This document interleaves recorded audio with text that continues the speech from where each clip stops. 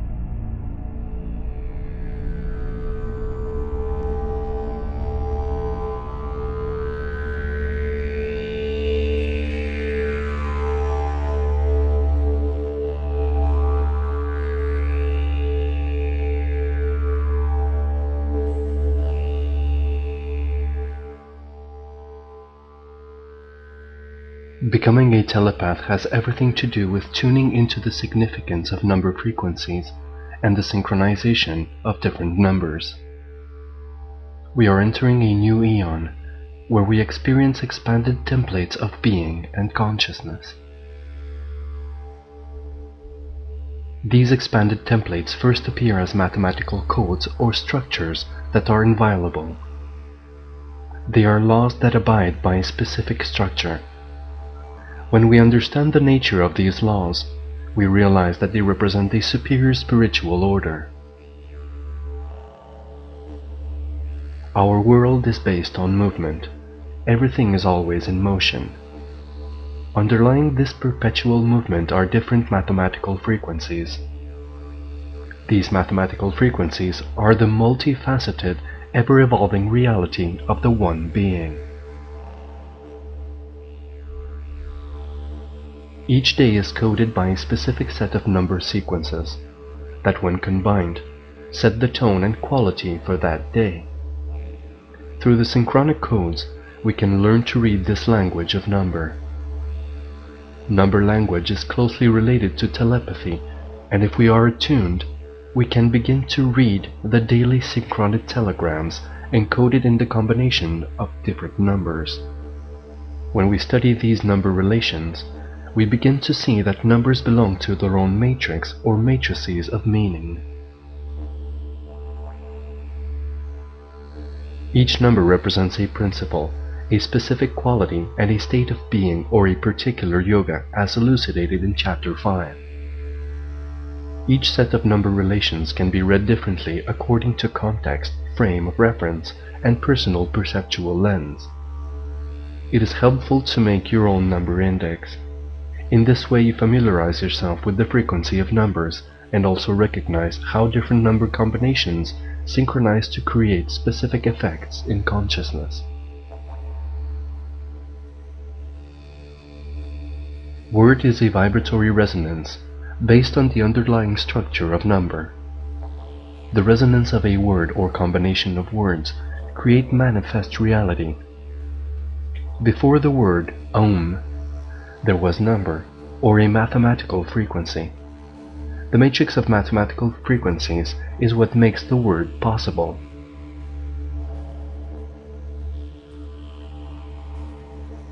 At the closing of the cycle, we have come upon the limitation of words. The confusion of words began at the time of the Tower of Babel.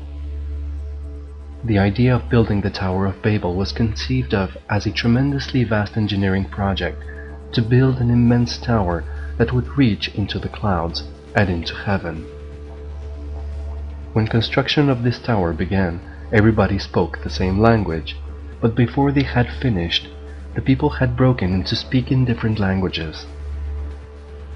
The Tower of Babel is a metaphor for the tower of artificial civilization, or anything that we work on, that is overreaching itself, trying to penetrate into the clouds and into the heavens.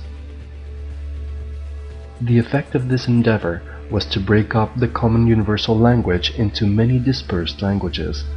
This is one factor. As a result, throughout history confusion reigns and words are often misinterpreted. Words in themselves are neutral, but have become loaded throughout history because of cultural or personal interpretations. So much so that just about any word you will use will get different reactions and interpretations from different people. Some words in some countries are forbidden as they raise certain feelings.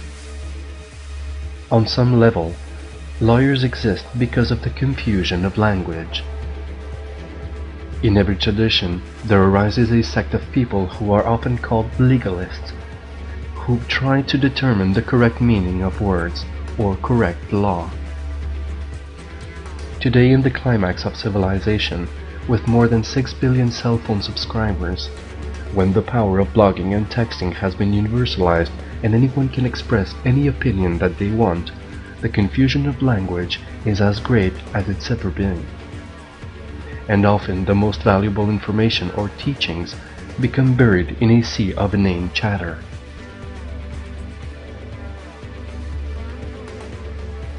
There is a way of tuning into and using number or number matrices in relation to the synchronic order to create a mental force field to shift the world hologram. First, we must understand what is the actual nature of number. To understand this, we first must return our mind to its natural original state through practice of yoga, pranayama breathing, and meditation. To return to the original mind is to develop a mind where no thought arises, for at least a brief period, and then expand it into longer periods of time.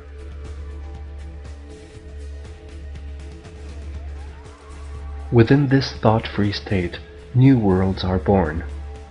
Within the space of pure meditation arises intrinsic awareness, primordial awareness, pure wakefulness, original mind.